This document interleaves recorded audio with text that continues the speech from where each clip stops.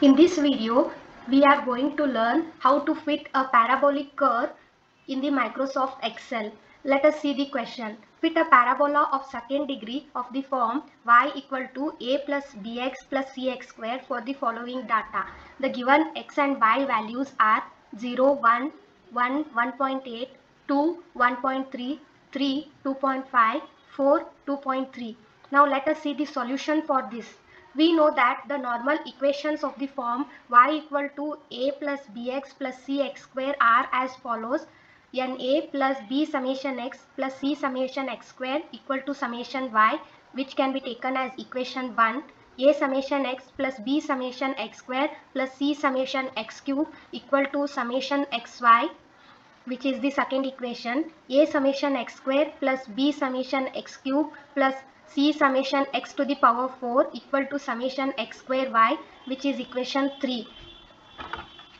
Now we will tabulate the values as required to be substituted in the formula. This is the tabular column.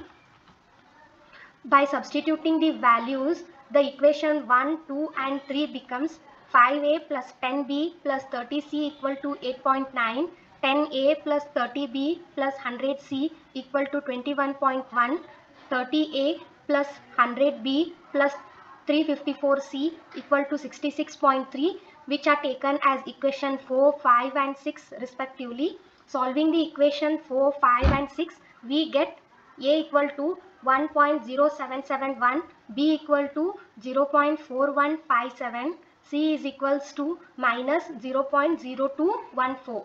Therefore, the parabolic equation becomes y equal to 1.0771 plus 0.4157x minus 0.0214 x square. Now let us do the same in Microsoft Excel and verify both the results. First of all, let us copy the values here. X values are 0, 1, 2, 3 and 4. Let us copy the Y values. Y values are 1, 1.8, 1.3, 2.5 and 2.3. Select the values, click on insert, go to the charts and scatter the points. Now click on the point, right click on it, then select on add a trend line.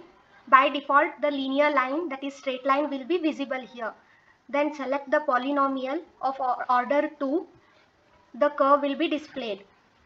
Then click on display equation on chart. The equation will be displayed. Increase the size of the equation so that it becomes visible. Then move it to the appropriate place. This is how we fit a curve in Microsoft Excel. Thank you.